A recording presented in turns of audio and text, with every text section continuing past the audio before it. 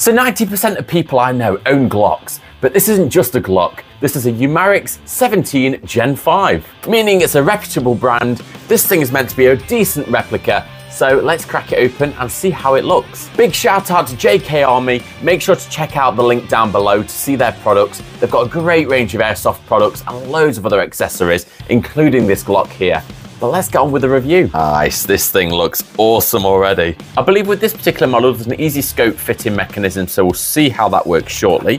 But in the packet, we get some plates. Nice weighty magazine, so this is obviously going to hold your gas. The 17 Gen 5 itself, already feeling lovely and sturdy. Metal parts on there, but got your polymer as well. So this thing's going to be really, really lifelike, and yeah, I'm looking forward to trying that. So the pistol has got everything that you'd expect on the Glocks. It's got all the markings on there, the official sort of markings, and it's packed full of the features that you'd expect. Trigger has the safety built into it. Iron sights along the top, with the quick release mechanism here to be able to fit your scopes, which I'll show you shortly. And this particular model has a really easy spring change system, as well as being able to adjust the hop up. So if you squeeze these two little catches at the side here and push this mechanism forwards,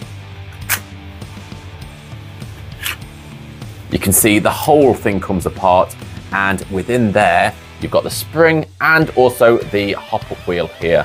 Able to rapidly pop that back on to get you back into action.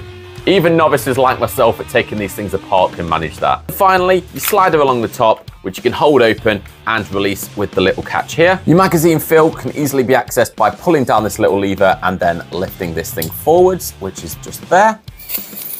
The magazine's then got space for 18 BBs, easily loaded by pulling the spring down and loading into here, leaving you ready to lock and load, release that hatch, and then fire your BBs. Yeah, you can't get simpler than that, and this thing feels great. Within your manual, it should tell you what base plate you need for your pistols. Now, I've fitted one already here, which just needed 2 screws easily fitted on here when you remove the existing base plate. Then really simple and straightforward, you can insert your red dot straight onto the plate, and you can insert your 2 screws into the top just here.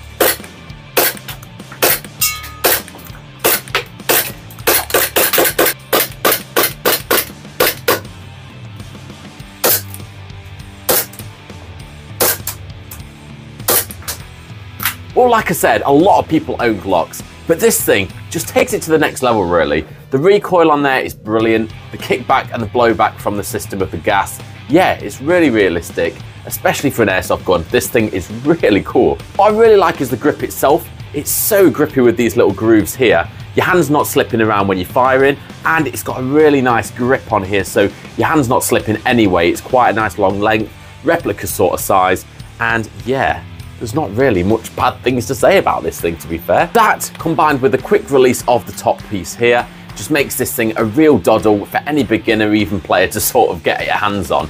It's not going to cause you any issues. And yeah, adjusting that hop up just seems really simple and straightforward as well. If you want to pick one of these up, make sure to visit JK Army. That's where this thing came from. Got a great selection, like I say. But make sure to like and subscribe as well. We'll be back with loads more reviews. Thanks for watching. Make sure to see you guys soon.